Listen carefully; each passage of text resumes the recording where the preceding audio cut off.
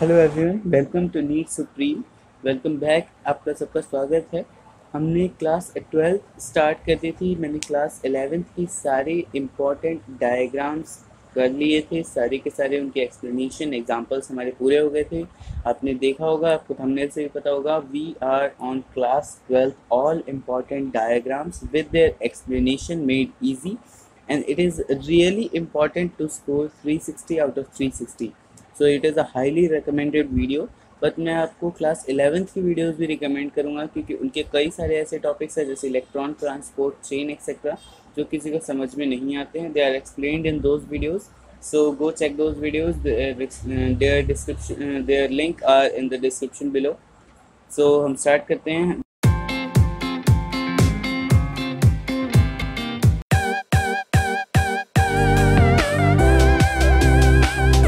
We are on class 12th, figure 5.7.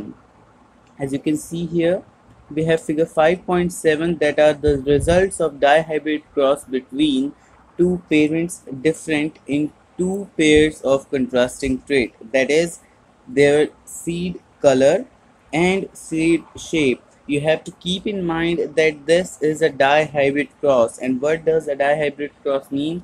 That the parents should differ in two pairs of contrasting traits. Now moving on, हम यहाँ पे देखेंगे the two contrasting characters are shown here. The parent generation has round yellow, that is both dominant characters. It is a pure line with both dominant characters, that is round and yellow. And we have wrinkled green right here. Wrinkled green in which both the alleles of both the genes, contrasting characters, are recessive. Wrinkled green. Moving on, जब इनके हम gametes form करते हैं तो so there are only two types of gametes that can be formed from one each of them. Capital R, capital Y both dominant आए हैं इसमें. Small are, small Y दोनों जो है रिसेसिव आए हैं. When we cross these, only one type of offspring can be produce, जिसमें हर एक कंट्रास्टिंग कैरेक्टर का हर एक जीन एक डोमिनेंट है और एक रिसेसिव है. बट एज यू नो, क्योंकि ये डोमिनेंस का केस है तो हमें डोमिनेंस वाला ही जो फिनोटाइप है वो नज़र आता है. So it has the phenotype of round yellow. But when we self, that is the cross by the same plant और दैट इज सेल्फी, तो हम पता लगता है कि the gametes formed are of many types, that is capital R capital Y, small are capital Y, capital R small Y and capital R capital Y. These are the different types of gametes formed. और इनसे naturally पता चलता है कि अगर different types of gametes है, so we are going to get whole different type of offsprings. In the phenotypic ratio, you can see that many of the seeds are round yellow. This is because even if one of the allele of the gene is dominant, that will show. तो यहाँ पे इन सब के पास आप देख सकते हैं एक कैपिटल आर ज़रूर है. सम has both capital R like this and some has both capital yellow like these two. Alright, तो बट इसकी वजह से फिनोटिपिक रेशियो चेंज नहीं होता है. We can see 9 right here, so it's 9. We can see 3 wrinkled yellow. Wrinkled yellow we can see here, these 3. Wrinkled yellow is a different type, so it is 9 is to 3. We can also see here round green, that is a different phenotype. Since only capital R is present, these are round. Even if अगर एक भी capital R होता तो ये round ही होते, but we can see here that capital R and all the small y are here, that is yellow character नहीं है, they are green. So recessive character यहाँ पे show हो रहा है. And last one is left, last one is completely recessive, small r, small r, small y, small y, so it is 1. We can see the ratio of phenotype as 9 is to 3 is to 3 is to 1. लेकिन आपसे ये question तो पूछा ही जाएगा, most probably आपसे इनका genotypic ratio भी पूछा जाएगा, जो कि अगर आप काउंट करने लगे तो it will take a whole lot of time. So I am giving you a shortcut method to remember it. It is 421, then 221 and 21. You can check this ratio out: 4 is to 2 is to 1, then 2 is to 2 is to 1, and then 2 is to 1. It is really easy to remember: 421, 221 and 21. You can check this out with this board if you want to, or you can even Google it. Next, do we have the experiment of T.H. Morgan to confirm linkage and recombination. It is the cross on fruit flies which have different characteristics. Uh, he chose wild type for of his experiments and one of different type. In the cross A, you can see here in the cross A, we have one wild type which is the male, and the female is yellow white, that is yellow eyed and white body. You have to remember these characters also. ये characters बहुत important है, इन characters से भी question आ सकता है. सो जब इनको cross करते हैं तो वी कैन सी अब इनका क्रॉस नॉर्मल, क्योंकि this is a dihybrid cross, so it is going to have a single type of offspring in the F1 generation. We can see here like the parents, जैसे parents हैं वैसे ही इनके offsprings हमें दिखाई देते हैं. Genotypes are different but the phenotype is exactly the same. Next, हम again normal dihybrid cross की तरह F1 जनरेशन का सेल्फिंग करते हैं, right.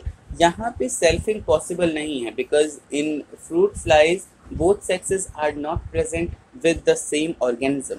So it is not called selfing here, it is sibbing. The word is sibbing, that is the cross between the exactly same offsprings. क्योंकि हमें पता है कि यहाँ जो हमने यहाँ पे देखा है, यहाँ पे एक ही ऑफस्प्रिंग तो नहीं पैदा हुआ होगा. Definitely the phenotype is same, लेकिन ऐसे सेम फिनोटाइप वाले बहुत सारे ऑफस्प्रिंग्स हो गए, तो उन डिफरेंट ऑफस्प्रिंग से बीच में क्रॉस किया जाता है. And we get the F2 generation. The F2 generation shows whole lot of different characteristics जो कि हमने imagine किए थे they would have. हम यहाँ पे देखते हैं कि अगर हमारे पास एक लिंकेज एंड रिकॉम्बिनेशन नहीं होता तो हम सिर्फ ये वाले जो बॉक्स के अंदर हैं, सिर्फ ये वाले हमारे पास F2 जनरेशन में कैरेक्टर्स आने चाहिए, जो कि wild type yellow type normal parent की तरह, and wild type yellow type with the same phenotype but different genotype. As you can see here, these two have different genotypes and these two have different genotypes than the parents. But because of linkage and recombination, we can see here कि यहाँ पे कुछ only white, only yellow, only white and only yellow. So these have the same half the characteristic of their of the other parent and half of the phenotype of the other parent. So there must be some recombination between the characteristic. तो इसको देख के T.H. Morgan ने ये experiment किया था and he found कि जो एग्जैक्टली पेरेंट जैसे जो फिनोटाइप आ रहे हैं दैट इज 98.7% क्रॉस ए में, एंड रिकॉम्बिनेंट यानी डिफरेंट कैरेक्टर आ रहे हैं पेरेंट से दैट इज 1.3%. वहीं इनने कोई डिफरेंट कैरेक्टर लिया white miniature and wild type, यानी एक wild type fruit fly Lee that is Drosophila मेलानोगैस्टर. आप इसका नाम भी याद रखेंगे, ड्रोसोफिला मेलानोगैस्टर. और दूसरा जो इन्होंने लिया fruit fly that is white miniature, यानी white body and miniature wing जो है इनकी मिनिएचर यानी स्मॉल है इस वाली की, और इसकी लार्ज है वाइल्ड टाइप वाली की. अगेन F2 जनरेशन में पेरेंट्स जैसे ही कैरेक्टर्स मिले.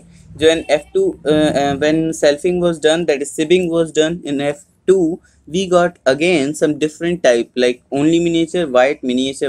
These are different than parents. So ये देखा गया कि यहाँ पे जो है पेरेंटल टाइप 62.8% था और रिकॉम्बिनेंट 37.2%. दैट मीन्स कि यहाँ पे जो है डिफरेंस ज़्यादा आ रहा है पेरेंट्स से, जबकि यहाँ पे कम आ रहा है. दैट मीन्स कि यहाँ पे जो क्रॉस बी है वहाँ पे जीन्स ज़रूर इस तरीके से होंगे कि रिकॉम्बिनेशन आसानी से हो सके. किसी भी दो जो जीन्स है उनका रिकॉम्बिनेशन तभी हो सकता है जब वो दूर दूर हों.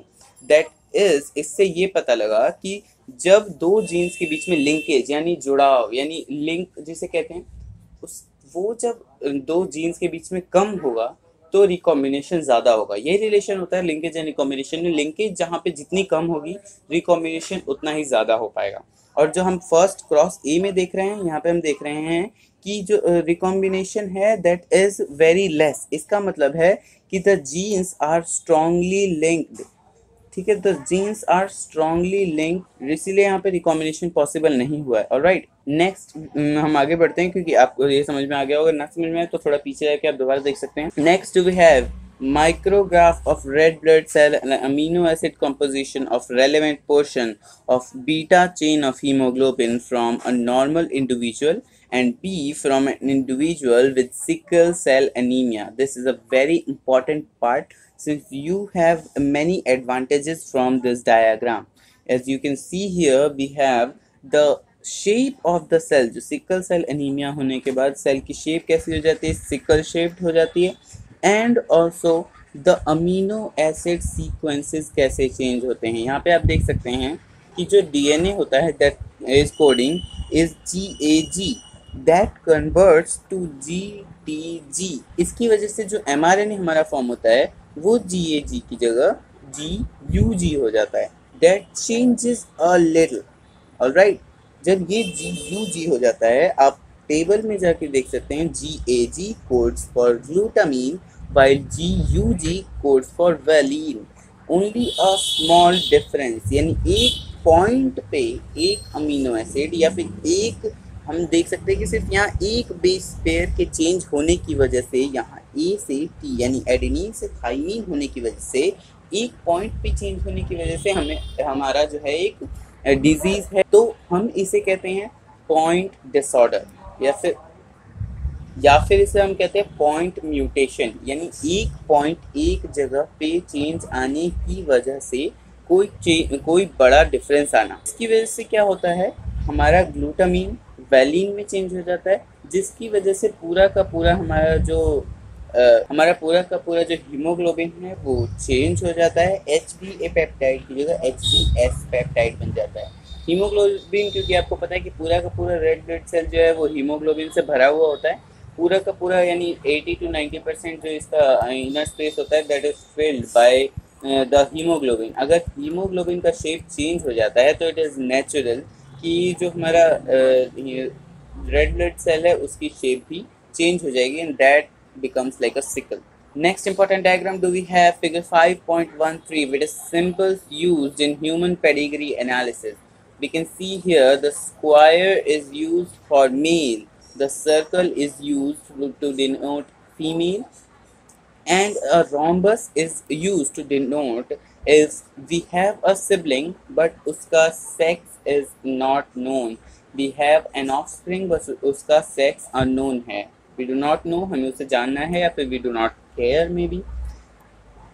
If the sheets are filled red, then we say that it is an affected individual. Remember, कई बार शेप को रेड फिल ना करके उन्हें ग्रे फिल किया जा सकता है अगर वो ब्लैक एंड वाइट में है, और ब्लैक फिल किया जा सकता है, या फिर उनमें लाइंस दी जा सकती है, या फिर कोई और शेप्स दी जा सकती है। बट जो इंडिविजुअल्स अफेक्टेड नहीं होंगे उनको खाली छोड़ा हुआ होगा, और जो अफेक्टेड होंगे those would be filled by something or the other.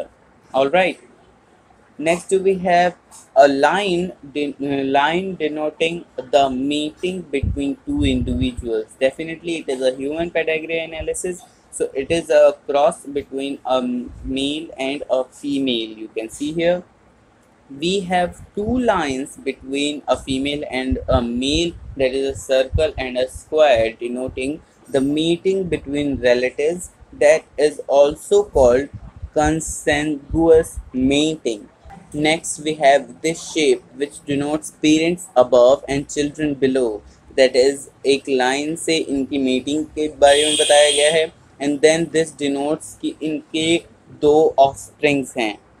Here we can see this is one female and a male child. This also denotes that the female child is born first and then the male child. We can see here it is in order of birth to left to right. Next we have this shape showing that two parents have given an offspring which is affected by some disease. You can see parents with male child affected with disease. This is a male child affected.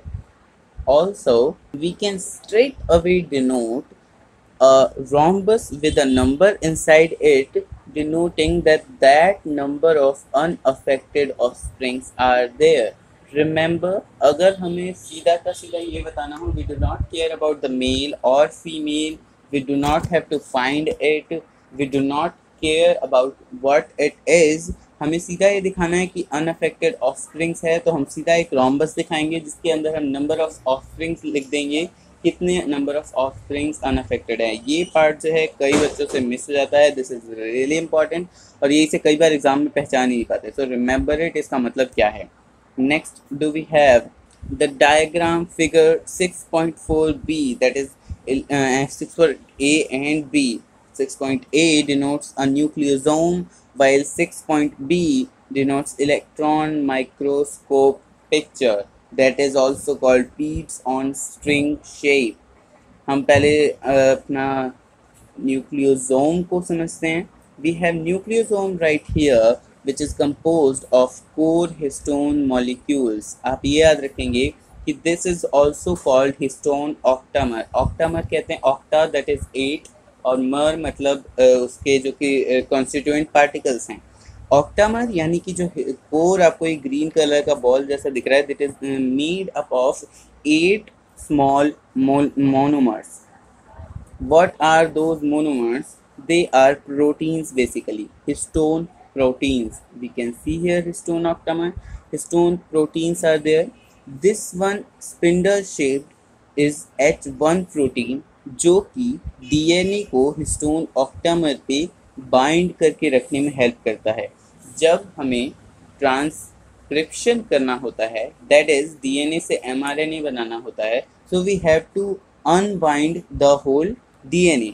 जब अनबाइंडिंग करनी होती है, सो histone 1 that is H1 histone gets remove, ये अनकॉइल होता है, जो हमारा अनबाइंडिंग होता है, और हमारा DNA becomes straight and then उसका ट्रांसक्रिप्शन होता है। ऑलराइट, लास्ट यहाँ पे कुछ इंपॉर्टेंट चीज़ें हैं कि ये जो कॉइलिंग होती है, that is it is 2 and 3/4 turn, sorry not 2, it's 1 3 4 turn, which have 200 base pair in total in one binding from here to here. Alright, next, अगर इन्हीं सारे न्यूक्लियोसोम्स को इन अ सीरीज अरेंज कर दिया जाए with the whole DNA, this will look like a Beed on string structure. यही हमें NCERT में लिखे दिया हुआ है। So next diagram is Martha and chase, Hershey and chase experiment, actually that is Martha chase, the whole name is Hershey and Chase experiment. In Hershey and Chase experiment, first discussion in the chapter is chapter 6 is that DNA हमारा genetic material है या RNA हमारा genetic material है। Actually protein and fats, carbohydrate etcetera के लिए भी कुछ time तक बहस हुई थी, बट दैट गॉट रिजेक्टेड जब हमने जो स्टेफाइलोकोकस के साथ एक्सपेरिमेंट किया गया था। So we got easily recognised कि प्रोटीन और जो डीएनए है उन्हीं दोनों में से कोई एक जो है वो हमारा जेनेटिक मटेरियल होने वाला है। सो बाद में हर्शी एंड चेज एक्सपेरिमेंट से इजीली एक्सप्लेन किया गया था।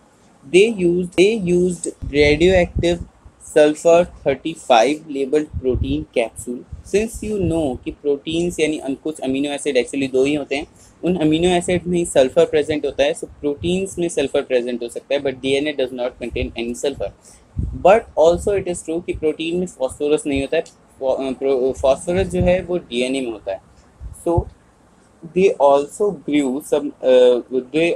incorporated radioactive phosphorus 32 in some other viruses which were actually bacteriophages। यानी एक टाइप के जो हमारे पास बैक्टीरियोफेजेस थे, they were infected with radioactive labeled protein capsule and other were infected with radioactive labeled DNA since the phosphorus was in them। इन दोनों को जो है कुछ जो बैक्टीरिया है उनमें इन्फेक्ट किया गया। The first step is infection. Infect करने के बाद ये पहले से हमें जो मैकेनिज़्म था वो पता था कि when the virus the bacteriophage or the virus attacks any bacteria or a cell, it joins to the surface. उसके बाद ये अपना डीएनए और द जेनेटिक मटेरियल इंजेक्ट करता है सेल के अंदर. You can see here the genetic material is being injected. After genetic material is injected, the process of replication occurs. लेकिन उससे पहले ही इस एक्सपेरिमेंट में उनको ब्लेंड किया गया इन अ मशीन. ब्लेंडिंग की वजह से जो अटैच्ड बॉडी बची हुई थी इनकी, that got detached from the bacteria. Bacteria से डिटैच होने के बाद यानी कि अब बैक्टीरिया के अंदर सिर्फ जेनेटिक मटेरियल बच गया था.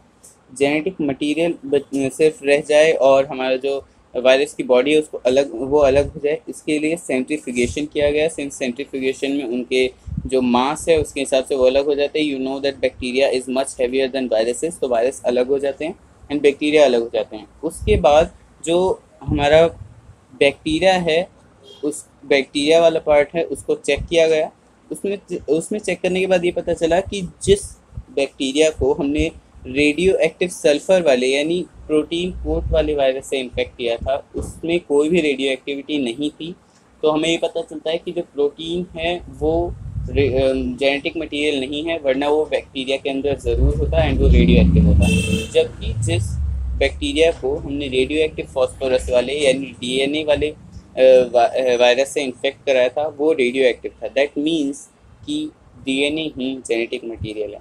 So this experiment is done. Next we have replication fork. This is very important क्योंकि यहीं पे हमें discontinuous synthesis and continuous synthesis of RNA of DNA का पता चलता है. This in replication newly synthesized strands are always formed from 5 prime and to 3 prime. ये 5 prime to 3 prime जो हम बोलते हैं that is not with respect to the DNA जो हमें एज अ टेम्पलेट दिया गया है. ये बात होती है जो खुद होता है उसके रिस्पेक्ट में. आप देख सकते हैं खुद के रिस्पेक्ट में 5 प्राइम टू 3 प्राइम है. ऑल राइट, सो अभी हम इस वीडियो को यहीं पे वाइंड अप करते हैं. सिंस बहुत ज़्यादा वीडियो लंबी ना हो जाए तो वीडियो को यहीं पे ख़त्म करते हैं. मैं रेकमेंड करूँगा क्लास 12th की जो फर्स्ट वीडियो थी जिसमें मैंने चैप्टर 5 तक किया था, चैप्टर 5 तक हम पहुंच गए थे, तो वहाँ वो वीडियो आप ज़रूर देख लें. वो वीडियो की डिस्क्रिप्शन आपको इस वीडियो के उस वीडियो की लिंक आपको इस वीडियो के डिस्क्रिप्शन में मिल जाएगी. So you can go and check that out. And class 11th की पूरी प्लेलिस्ट बन चुकी है, आप वो देख सकते हैं. बहुत छोटी ज़्यादा लंबी वीडियोज़ नहीं है, सो आपका जल्दी पूरा क्लास 11th कवर हो जाएगा. Thank you very much.